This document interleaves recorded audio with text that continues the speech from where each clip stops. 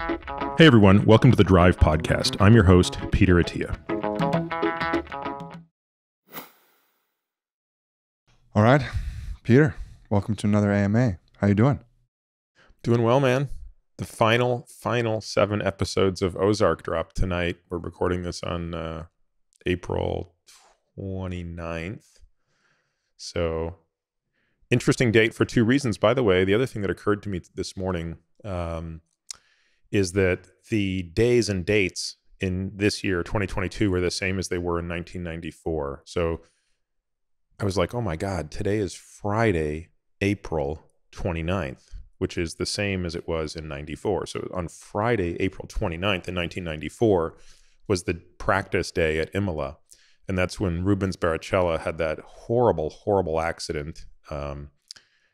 We can link to the accident where he basically hit the chicane and launched into a barrier and amazingly only escaped with a concussion and a broken nose.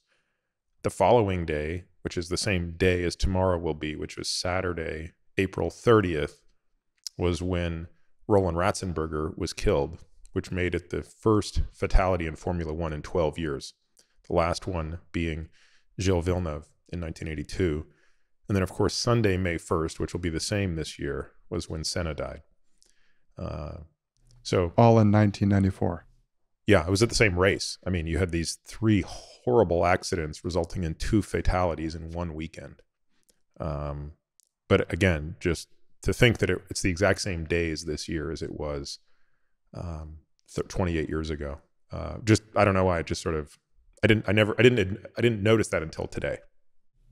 Well, it's kind of important information, right? Like your brain can only count so much. And what, I mean, this is really off topic, but do you still have the skill that you had back in the day where you can like remember what day, like day of the week a date was?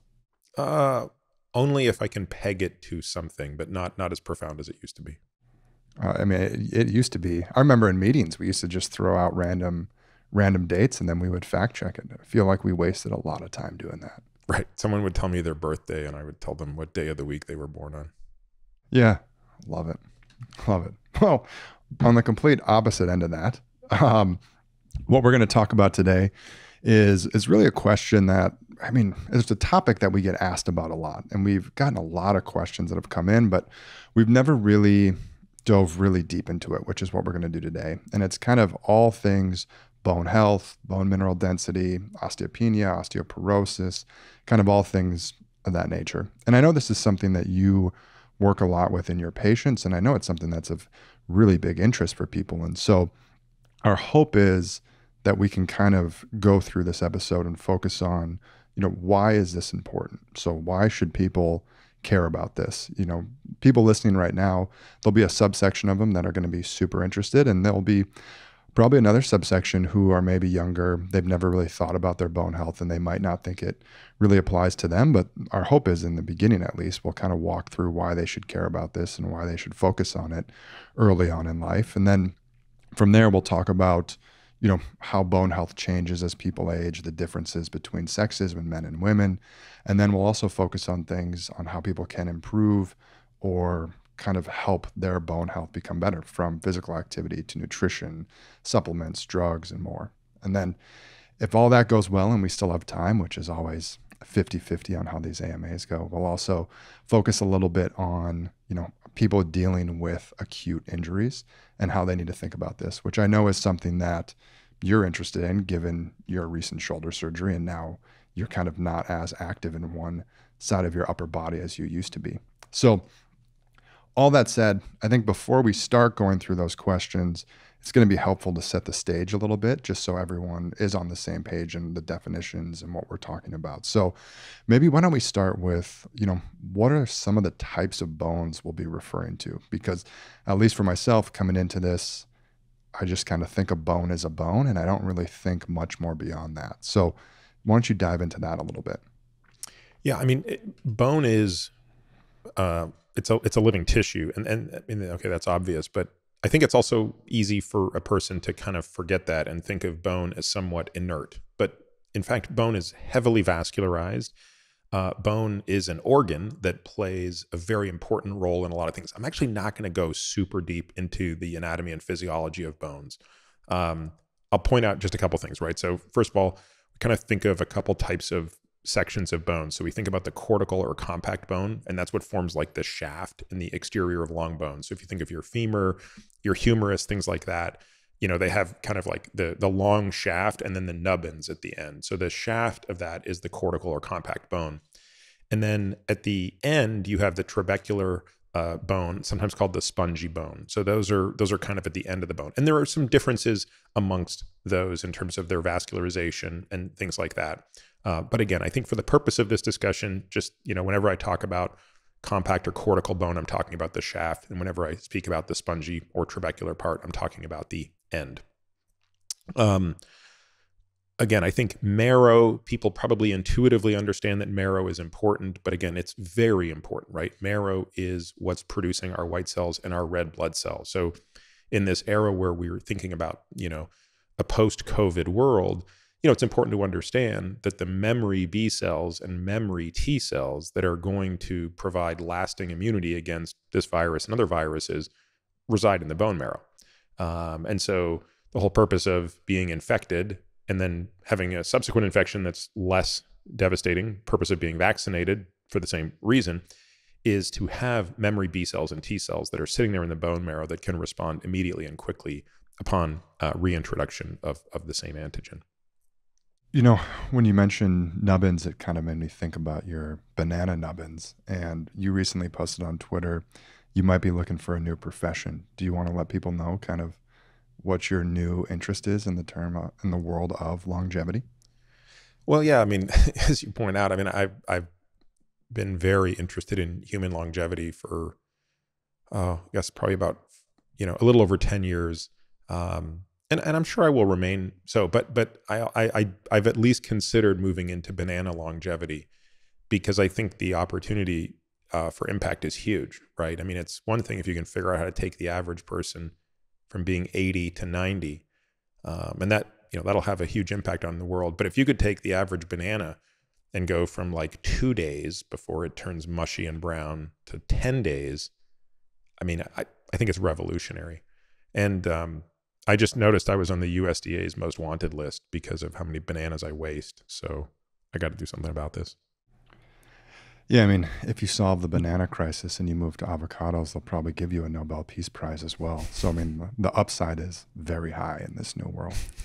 The thing is, I mean, avocados last so much longer. I mean, you just have a window of opportunity to, like, I can actually buy avocado. I could buy like 7 avocados and eat them in a week.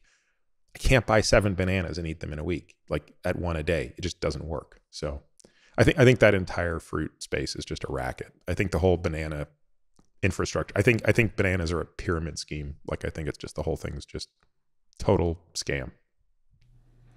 Yeah, maybe one of our upcoming AMAs will just do a conspiracies with Peter Attia, and we'll just go into the world of bananas.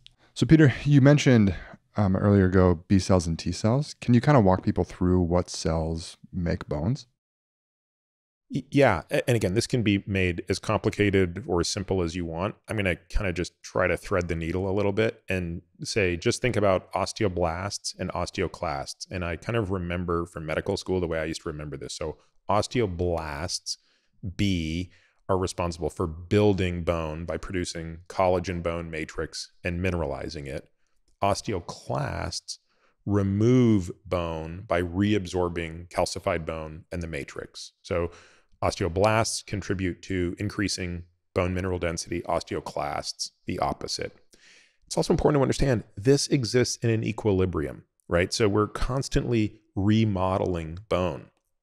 So we're sort of adding to and subtracting from this and basically turning over calcium. So bone is like 50 to 70% mineral. And obviously, what's the predominant mineral? It's calcium. We'll talk about that in a second. It's about 20 to 40% organic matrix, right? So again, what does organic mean? Organic is carbon, hydrogen, oxygen, sulfur, et cetera. And then the rest of it is a bit of water and lipid. And again, you'll see that primarily in the marrow. So in an adult, like, the entire human skeletal system can be remodeled in a really long cycle. right? It might take 10 years to turn over all of the mineral and organic content within the bone over and over again. But at the micro level, calcium balance is, happening quite frequently. I don't remember the exact number. I want to say it's like 99%, but virtually all of the body's calcium is contained within bone. And therefore, bone plays a very important role in calcium homeostasis. And if anybody's taken a physiology class, they probably remember how important calcium signaling is to everything within a cell. So again, we think of these bones as structural entities, which of course, first and foremost, they are. But remember, they're also a very important reservoir for calcium, which is another very important ion in the activity of every cell. And you talked a lot about calcium. What about vitamin D? What role does vitamin D play in the bones? So they're both very important. And again, there's sort of two forms of vitamin D2 and D3. But really, when I talk about vitamin D, I'm going to mostly talk about D3, which is the active form. So what's the problem with being deficient in vitamin D? Well, again, people might recall a disease called rickets. And you see this often in developing parts of the world where people are really malnourished and they have really, really soft, sort of spongy bones. And it's actually just yesterday, I had a friend over who does a bunch of mission work in Rwanda, and she was showing me a child at their camp whose legs, the child was like probably 5 years old. He was sitting down and they were doing something with his legs that you would think would be impossible to do with a human being. Basically, while he was sitting on the ground, they were able to move his foot back and forth, and he was in no pain, but it's because he didn't have bones that were anything other than basically rubber bands. So he couldn't stand. And within, I want to say 6 months of correcting his nutrition, totally normal. So, amazing opportunity when you think about what happens in that part of the world and how you can fix that. But what is it about vitamin D? Well, vitamin D increases the gut's absorption of calcium. So if you're woefully deficient in vitamin D, you're going to have trouble absorbing calcium through the gut. And we're going to talk in this podcast later about the importance of dietary calcium and or supplementary calcium. And so you can see why that becomes part of the issue. Yeah. So the other thing to kind of keep in mind here is the role of another hormone. And again, I'm trying to only introduce concepts now that are going to become relevant later, either through treatments or nutrition or supplementation. So I'm, being a little bit simplistic. But the other thing that you can't avoid here is understanding the role of calcium and parathyroid hormone. So I think most people are probably familiar with their thyroid gland. It sits here in the neck.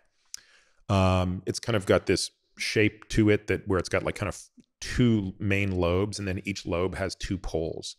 Well, at each of those poles is a little tiny gland called the parathyroid gland. So you have 4 of those. And the parathyroid gland is really the master gland for regulating calcium levels. So low levels of calcium in the blood stimulate parathyroid hormone secretion. As parathyroid hormone level goes up, it stimulates the release of calcium from the bone into the blood. Now, it also induces enzymes in the kidney, which then convert vitamin D into its active form to then aid and speed up in the process of reabsorbing more calcium from the diet. So all of this stuff, parathyroid hormone, calcium, vitamin D, very important to maintaining bone health. And anytime you have things that disrupt that system, you're going to see disruptions potentially in the bones. Yeah, I think that was a good and kind of quick overview of what will be important for what we cover next. And I think the natural follow-up to it is, what is the consequence of poor bone health? What is the consequence of low bone density? I think, some people who will be listening to this will have already known issues of bone density, and some people have never thought about this before in their life. And so, what would you say to those people on why they should care about this and why they should think about it? Thank you for listening to today's sneak peek AMA episode of The Drive. If you're interested in hearing the complete version of this AMA, you'll want to become a member. We created the membership program to bring you more in-depth exclusive content without relying on paid ads.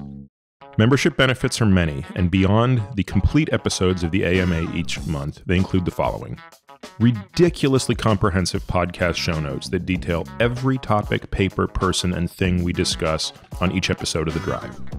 Access to our private podcast feed, The Qualies, which are a super short podcast, typically less than 5 minutes, released every Tuesday through Friday, which highlight the best questions, topics, and tactics discussed on previous episodes of The Drive. This is particularly important for those of you who haven't heard all of the back episodes. It becomes a great way to go back and filter and decide which ones you want to listen to in detail. Really steep discount codes for products I use and believe in, but for which I don't get paid to endorse, and benefits that we continue to add over time. If you want to learn more and access these member-only benefits, head over to peterattiamd.com/subscribe. Lastly, if you're already a member, but you're hearing this, it means you haven't downloaded our member-only podcast feed where you can get the full access to the AMA and you don't have to listen to this. You can download that at peterattiamd.com/members. You can find me on Twitter, Instagram, and Facebook, all with the ID Peter Attia MD. You can also leave us a review on Apple Podcasts or whatever podcast player you listen on. This podcast is for general informational purposes only and does not constitute the practice of medicine, nursing, or other professional healthcare services, including the giving of medical advice.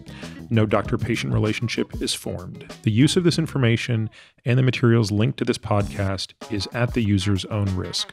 The content on this podcast is not intended to be a substitute for professional medical advice, diagnosis, or treatment. Users should not disregard or delay in obtaining medical advice from any medical condition they have, and they should seek the assistance of their healthcare professionals for any such conditions. Finally, I take conflicts of interest very seriously. For all of my disclosures and the companies I invest in or advise, please visit peterattiamd.com/about, where I keep an up-to-date and active list of such companies.